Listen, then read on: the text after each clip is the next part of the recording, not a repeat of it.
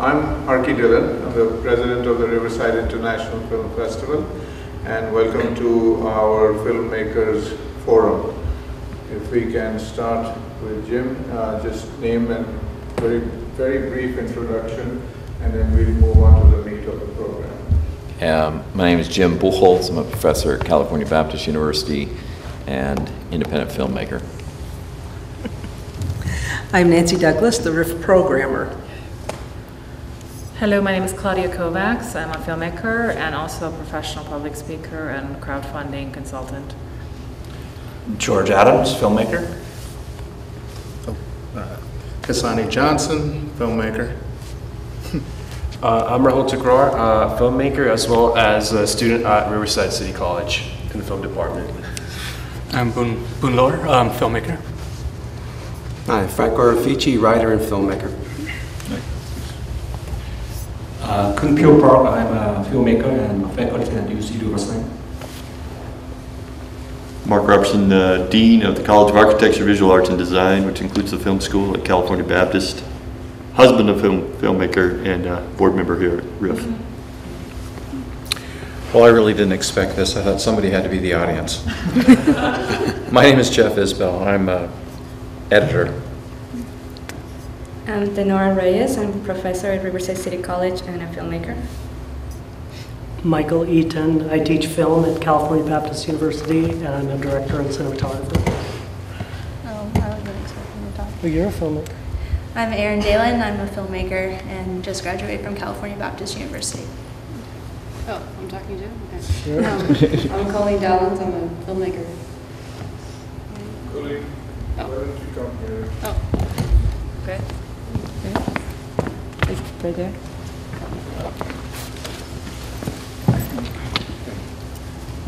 And you can. Hi.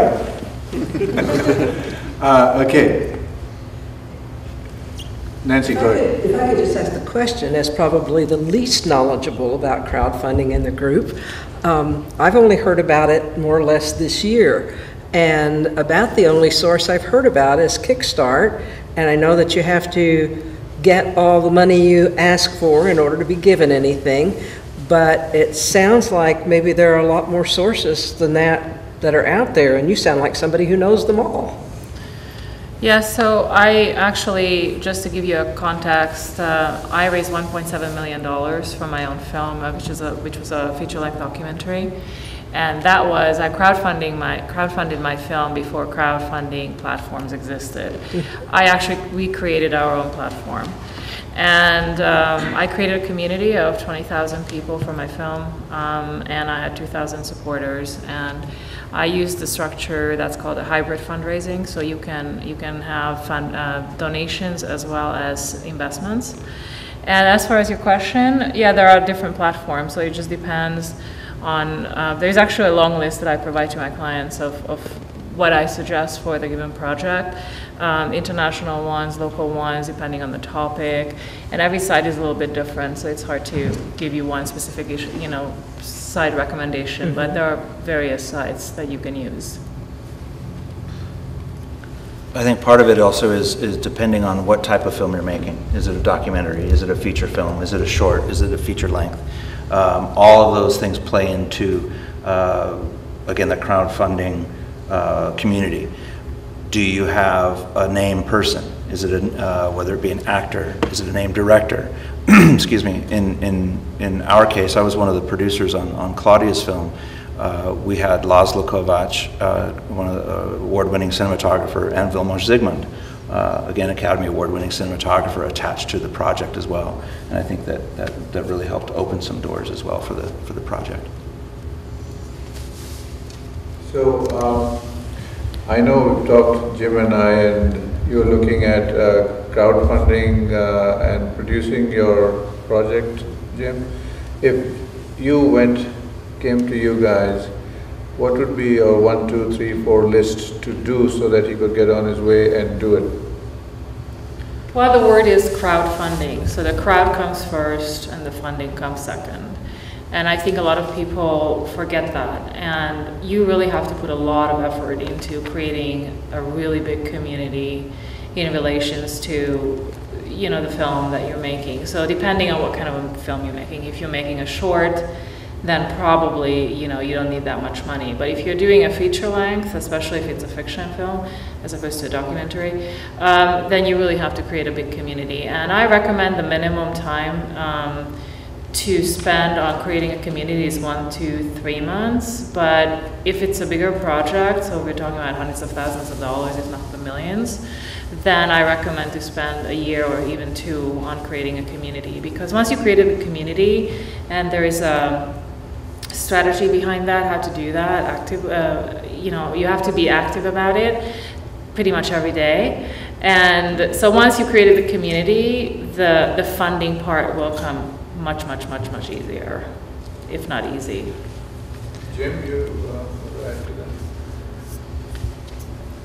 Well, one thing, I mean, besides the fact that on Kickstarter, if you don't reach a goal, you don't get anything. But if you do reach a goal, there's a couple things that people have reached their goals that have then come back to me and said, it was really hard to do this, and now it's not over because we have to fulfill all our commitments.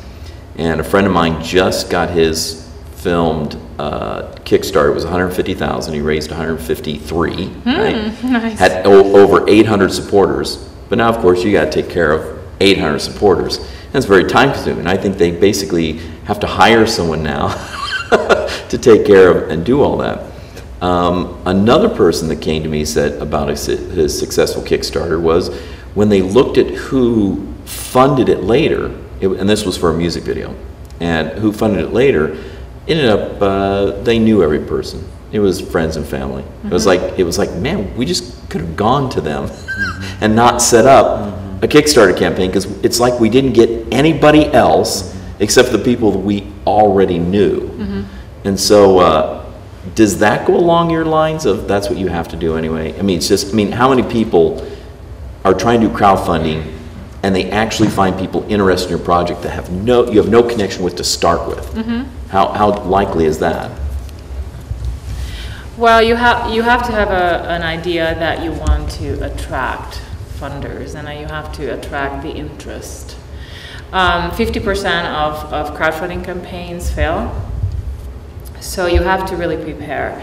And yes, of course, family and friends, but I think as a filmmaker, you're in for the long haul. So after the 3rd film, probably your family and friends will go, time out, go somewhere else. You know, so I think if it's the 1st film, probably your family and friends will be really active. But if you're planning to be a filmmaker for a long time, I would recommend that you really expend that. Because you just, unless you're coming, your family is independently wealthy, okay, great. But if you're not a Getty family or, you know, any of those, then you really have to create ongoingly an interest. And you have to keep them engaged after you raise the funds. Because these people have an emotional investment, they have financial investment, quote unquote. And so you continuously want to expand your fan base. I think that's really important to know. Can you tell us more about your hybrid model? Yes. So I heard about this actually through the IDA, which is the International Documentary Association. And the way it was, the IDA gave me a sponsorship, like a fiscal sponsorship. They take 5%. And at the same time, I had an LLC where the investors actually would give the money into the LLC. So I would be channeling money from 2 sources. One, the investors would write a check to the IDA. The IDA would take 5%, and then the IDA would write me a check. So after every $100, I would get 95. And then I put that money into the LLC's bank account. At the same time, I had investors write a check to the LLC, and that my accountant was handling that. And so the reason for someone who has relatively a lot of money and they're writing investments for hundreds of thousands of dollars, investment is better because they can write it off the whole amount. If you're just if you gave an investment for $100,000, if you gave a donation as a $100,000 donation, then you have to deduct it in proportion of what the IRS allows. So if you have a lot of money, investments are better because you can just write it off as a loss, and fundamentally your gain is greater. So it really depends on the amount. You have to have that conversation.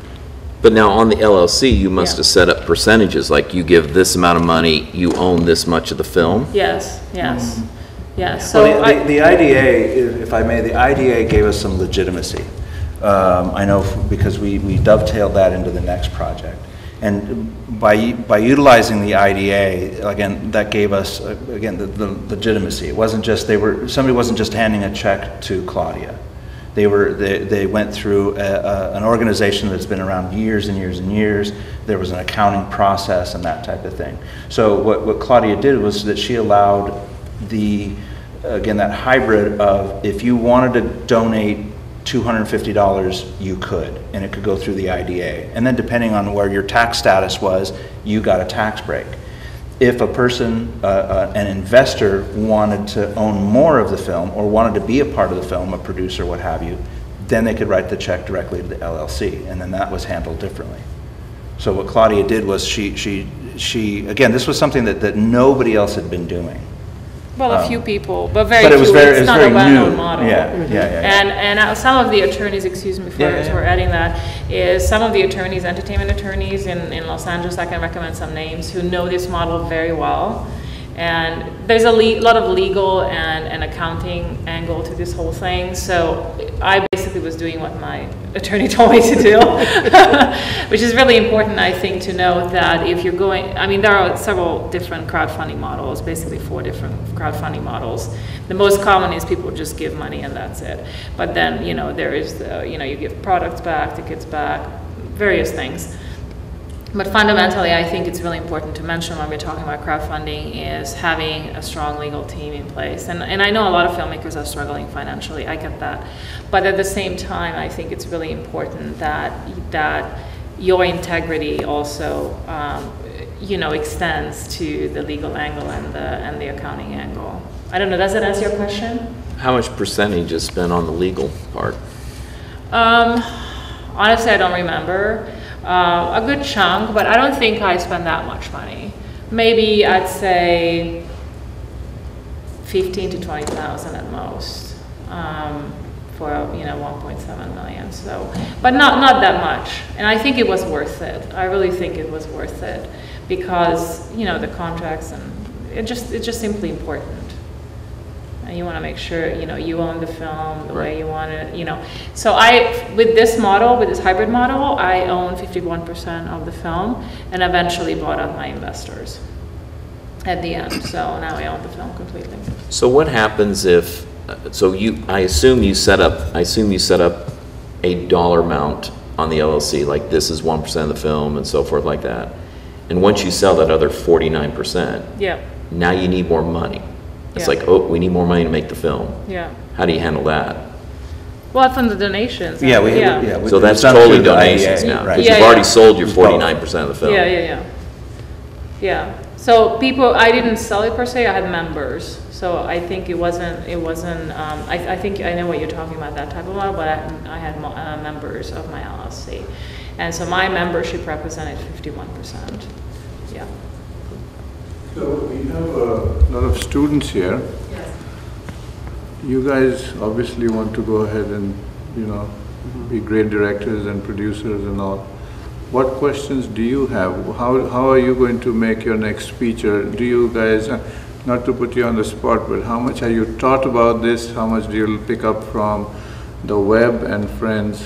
Just maybe talk about that a little bit. For us, to be truthful, we haven't really learned about this in school. This is something that we're trying to figure out on our own outside of school, trying to, look up books on Amazon, trying to find websites that talk about it, trying to find YouTube videos that talk about it. So for us, all the information that we're getting here is definitely a must need for us students. And in fact, what's really grateful right now for our department at RCC is our new head of the department that's come in, and he's really trying to enforce this idea of being knowledgeable of coming out of RCC and knowing how to crowdfund, how to start up a small business, so to say, a film as entrepreneurs, so to speak, and coming in how to get this money, how to get investors on board. And I think it would be really grateful if we could kind of figure out and get some of you people on board as well, where where we can learn from you guys, because it's definitely one of the biggest weaknesses that we have as newcomers. And I think a lot of filmmakers that have come out of RCC are definitely amazing filmmakers, but they lack the business angle, which I feel is... the name of it is show business. Exactly. And I don't feel, at least it's been my experience, that the business aspect isn't taught as well. Professors, I'm sorry if that's part of the curriculum, definitely speak up. But I know in where I'm living now in Oklahoma, a lot of the students are given the camera and they're given the equipment and they're told to go out and make a film. But the business aspect of it is where we lack. And what I tell people is, along with that film degree, get a business degree, okay? Because you've got to be able to count those beans, you know? Coming from that, we're going to put Dean Mark Robertson on the spot. He's the Dean, as he said, School of Architecture and Visual Arts. So what we're talking about, Mark, what's in the curriculum about teaching the business side of show business, and how much do they learn and how much do you guide them into that direction after the creative process is done? The short answer is not nearly enough about business. In any of our, in our college we have architecture, graphic design, photography, art and film, and I've very much encouraged that none of those disciplines traditionally teach a lot of business along with the art, and all of them are completely dependent on being able to understand business. I learned that the hard way as an architect after I got out of school and went into the world and thought, wow, I wish I knew what I was doing now. And but actually we have a class coming up in the fall on film marketing, taught by a person who has many years of experience at that, and I'm really excited about our students having that opportunity to do. We had Ralph Winter co-teach a class with me. And we did have one of the biggest producers in Hollywood come out and teach a class, and he talked a lot about that as well. We were very excited about that. You probably took that class, didn't you? No? Okay. No. But you wish you had. I wish. Did you want to talk about the marketing class at all? No. No, okay. So no, I just wanted to follow up with that, is George, what he said, and I've been a producer and distributor, and I learned the hard way and got myself kicked all over the map and learned really the hard way.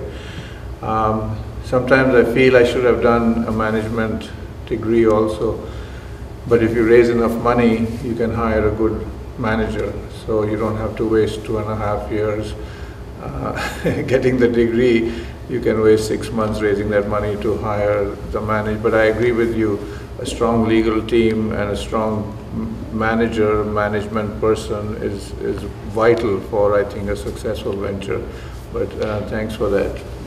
Oh, well, I was just going to say that I feel like I'm kind of like in between, literally and figuratively. Not quite a student, but I'm not quite as seasoned as these wonderful filmmakers and producers over here. I have a decent amount of experience crowdsourcing and whatnot, and going through that process. I have a decent amount of experience getting hit with the business side. I feel like I have 1 foot in the indie world and 1 foot in that Hollywood world where I'm even like pitching projects and things of that nature. And I think the strangest part about crowdsourcing for me are 2 things, and one you covered, which was the crowd comes first. Yes. I had to learn that the hard way, and I think there is something to us just doing it, especially you young guys. Like, you have time to be stupid, so go be stupid. Exactly. For a little while. Like, we're not, like, think about it like football. I can learn all the plays in the world, I can learn the technique on paper, but I can't apply it until I learn how to take a hit.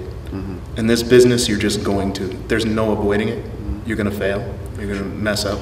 But there's also, like you said though, you're also surrounded with people who have that knowledge. Klaudia is one of those people. I mean, this is what she does for a living. You know, so in your budget, if you've got a budget for a consultant, Klaudia is definitely a good resource to have. Klaudia and I have been making films together for 15 years. You're absolutely right if you're going for a certain budget. Right. If you're going for like $5 grand, $6 grand just to make your thesis film or something like that, you need to get out and do it. And there is a certain budget level that makes it so that you still have to just go do it. I will even argue for that for the like early 20s and whatnot. As a matter of fact, that is business school to a certain extent. And nothing keeps you more accountable than having 300, 400 people constantly asking you when you're going to be done. And then the other thing is the most awkward and weird thing about crowdsourcing, as I look at people who are just a little bit younger than me, is I think as filmmakers we're making really fundamental mistakes in the marketing of our crowdsourcing, which is the way we make our crowdsourcing videos. The number one rule about filmmaking is show, don't tell. But when you make your videos, including myself, what's the first thing you do? You go, hey, my name is Sonny Johnson and I'm making Dangerous Dinosaurs 2 and the cinematography is going to be amazing. Picture this, instead of actually showing them. And I think that we have to ground ourselves as filmmakers in improving our ability all along the way. Yeah, you may not have a lot of money, but you do have an iPhone, you do have this. Go make something, show people you were worth it. Don't just talk about it. But I don't know, I might have been a little off topic. I'd like to add that when I started making movies and started working in Hollywood, I came from Europe, I didn't speak English, and I was, trying to figure out America, really. But one thing I was very clear on is whatever I'm going to do in show business, I want people to see my work. I'm not going to make movies that no one sees.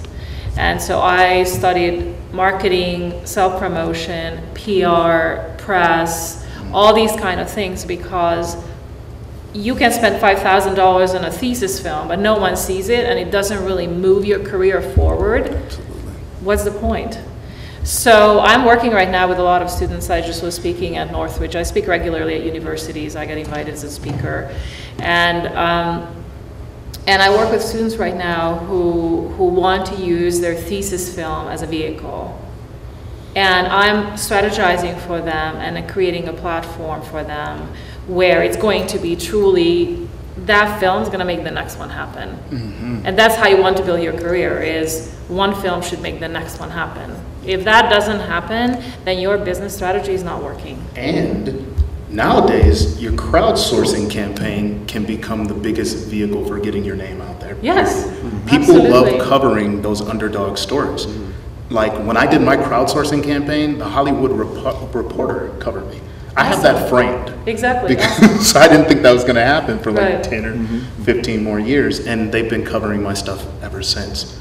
And believe it or not, I got representation from that. I got my legal team from that. There you go. So, crowdsourcing could once again, crowd comes first, but think about it this way: if you don't have a YouTube channel that you stumbled into where you got hundreds of thousands of views, and this is, seed and spark, the seed of your crowd could be the crowdsourcing campaign, as long as you go into it kind of with realistic expectations. That's why I think you guys have it the dopest. You're so young that Yeah, you can afford to make mistakes. Yeah, you're so young that you can ask for $3,000. Absolutely. You know what I mean? And even if you don't get it, what do you expect? You're like 20 years old. However, those people that were into the idea, they stick around, like she said, for the next one and the next one. So. And what's really beautiful is that once people put money into your project, you can actually ask for other things. Like the way I got a review for Variety is I had this big crowd, and I couldn't get Variety review my film for the sake of my life. And I just decided I'm just going to put it out there in the universe and see what happens. And I wrote an email to my crowd and said, does anyone has any connections in Variety? And someone did, and that's how I ended up getting a really good review. So asking for additional things, in-kind type of help is, I think it's very important. And your crowd can really take you to the next level. So it's not just the money. Can any of you think of a way that a film festival can help Yes. encourage Yes. encourage people to get to filmmakers that need funding? We've got something of a mailing list that we've received, but we don't really know if there are other filmmakers in the Riverside or Inland Empire that are going through a crowdfunding process. So how would we be able to find out stuff like that? Well, you have to become a magnet for your community. I think that's really important. It's all about attraction. I mean, always going out and asking for things is one thing, but there's another way of doing this, is being so fabulous. And I know this sounds a little bit like, you know, new agey and everything, but, you know, doing things for the community and having, you know, putting programs out there and marketing yourself and doing your own PR for the organization, that people want to come to you, want to interact with you, and then you will find out the information. So really creating a community. I think the crowd part again comes up. So even if you're not crowdfunding, but you just have a career in show business, you need a crowd, you need a fan base. I mean, that's really what stardom is. Your crowd is really big, that's all it is. Your fan base is really big, so absolutely.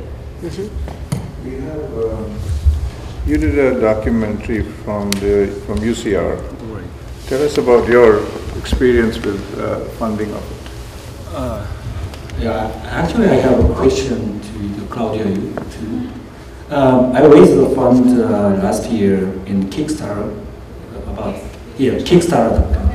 about $4,000 for just to, you know, post-production, you know, the budget. And this is a tax reporting season, right? So I have a question how to report the tax, the fund. What, you know, what is it? Is it income, or is it non-taxable gifts, or, you know, any other, you know, category, or?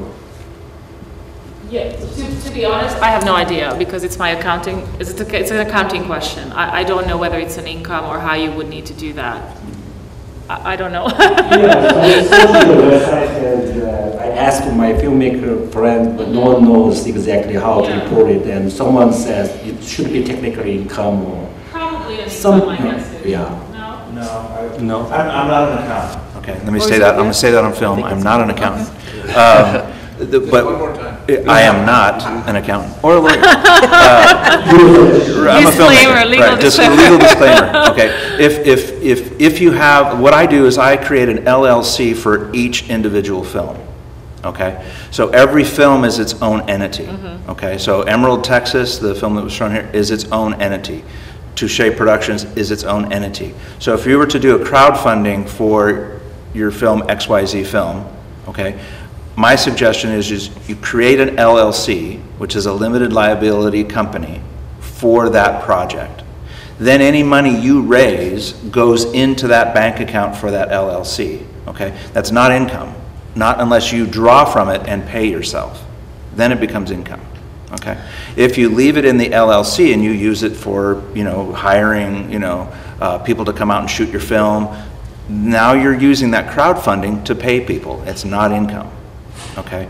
You can also then include that money as capital gains, as losses. That's when your accountant can come in and step in and help you do that. I also suggest, yeah, you get a good accountant, somebody that knows filmmaking. There are plenty in the book. Claudia can also recommend some, I'm sure. But no, if you leave it in that bank account and use it to pay your crew and pay for post-production, it's not income. Okay. George, can I come? Yeah. So you said your budget was $4,000, right? So, I mean, I think maybe I'm disagreeing with you on that, on the lower budget, you know, films, because if you have an LLC in California, you have to pay $800 annually. Move to Oklahoma, it's $45. Okay, well, maybe in Oklahoma. But in California, it's $800 annually, and then, you know, everything. If you have an LLC, if you have a business entity, everything costs more. So I think there is I would say there should be a minimum budget for you to think about in terms of an LLC. I don't exactly know this question, the answer to your question. One thing I would say though this, anything you do, any film project you do, always handle the money completely separately from your personal, you know, money, from your family's money, from your business's money.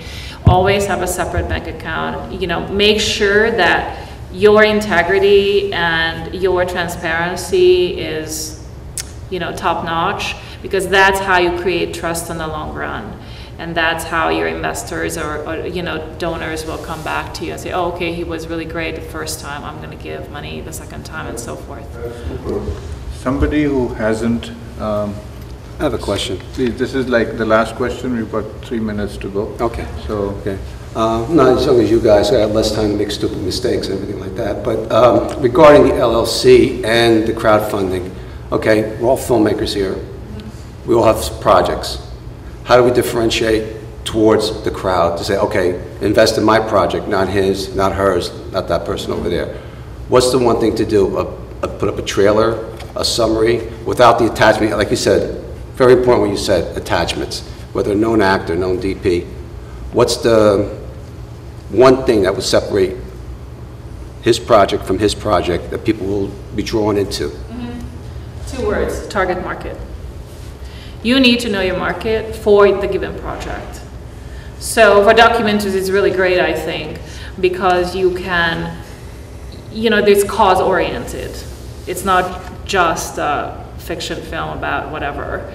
But, you know, like if you do make a fiction film about zombies, then that's your target market. You know, that's the kind of odd, unusual, alternative type of way of thinking. So 2 words, ultimately, because we have 3 minutes, I can go on about this for 3 hours really, but target market. And I would like to say, by the way, that as a consultant, if any of you are interested, I give free consultations, so if that's interest to anyone, I'd be happy. Fixes your budget. Okay, I'll give you my card, yeah, absolutely. I give a free 20-minute free consultation to anyone, and I'm really, it's no pressure to buy or anything. I really do want to help, so. Thank you. You're welcome. I say one thing real quick. You can learn whatever you want in the class. There's nothing for experience, okay? You know, I got hooked up with Maria for the documentary. Hook up with an experienced filmmaker. You know, that'll help you out a lot. Definitely. Thank you. Thank you. Thank you, Frank. well, thank you all so much. That's 1 hour passed very quickly, and like you said, we could probably do many, many hours over here, but really appreciate everyone's input, and thank you again.